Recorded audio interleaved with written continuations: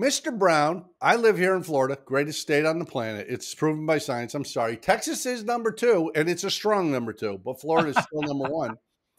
On the ballot this November is Amendment 3 to the Florida Constitution, which will allow recreational marijuana use for adults. Believe it or not, there are 24 states in the United States that allow recreational marijuana use. You can just go buy it and smoke it. It doesn't matter. Smoke it, gummies. There's a variety of things. Right. There's 47 states that allow medical marijuana. And there's a variety of formats for that. And even here in Florida, there's dispensaries around. But this brings up an interesting question for pilots and mechanics and anybody who works in aviation, frankly. If my state allows recreational marijuana or medical marijuana or CBD, does that mean the FAA is up on that? And I'm sure you're not going to be the least bit surprised to hear, no, they are not a fan. Don't do it. I had been thinking about that for a while, and our folks up at AOPA sent me a slide to include in our Rusty Pilot presentation. You got the same thing, I'm sure. Yep. That basically says that the FAA follows federal law. Surprise, surprise, right? And they don't really pay much attention to state law. So, you may be perfectly legal to be carrying, some pot in your back pocket in Colorado, but don't go get in an airplane or even if you're flying in the state of Colorado, because you may well find yourself on the wrong end of an enforcement action if you get ram checked or God forbid have an incident or an accident. Yeah, absolutely. Because the federal air surgeon says if you test positive for something, even if it's CBD that you thought you were okay, no, that's a positive test. You now have a challenge. And let me mention that because the CBD thing is something that didn't exist as kids when we were kids. I mean, back in the 30s when we were young.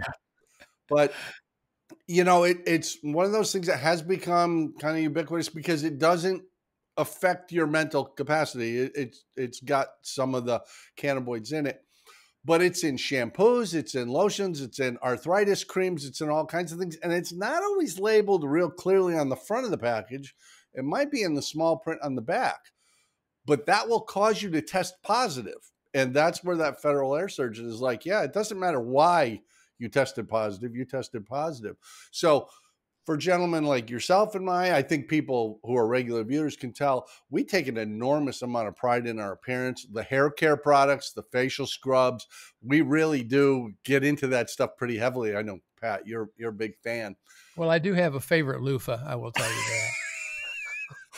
But, that is one of those things. A lot of people don't even think about this because, maybe their spouse is buying things at the drugstore, the grocery store, and it just shows up in the shower or, I've got an achy joint and I just, that's in the cabinet and I rub it on. That might be a really bad idea. So you do have to, in this modern age, start looking at things. And, those 47 states with medical marijuana, that also includes 3 territories, Puerto Rico, Guam, and did you ever think we were going to say Guam on this podcast? And the U.S. Virgin Islands. So it really is a federal thing. It's everywhere. There is no sense of humor about this. And beyond the FAA enforcement we could be looking at, we've talked about this before, it may be an insurance company thing. If you end up in a position where you swap paint, bent metal, and God forbid somebody gets hurt, you might end up with your insurance company saying, oh, no, you were operating an aircraft and you tested positive. We're not covering this. So this is a big deal. So I don't care how you vote. If you're a Floridian on November 5th or in any other state, I don't care what you're doing. But if you're going to fly or be a mechanic or a dispatcher or any of those things that you can get a certificate for, maybe you want to behave yourself. Yeah, be careful about that. There's no sense of humor, like you said.